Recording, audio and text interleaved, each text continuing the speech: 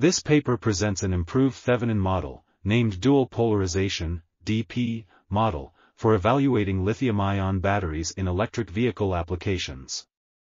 The DP model simulates electrochemical and concentration polarization separately using an extra RC circuit.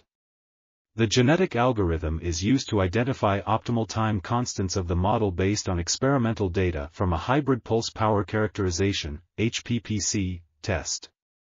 Evaluations are conducted on 5 models, including the RINT, RC, Thevenin, and PNGV models, for dynamic performance and state of charge (SOC) estimation.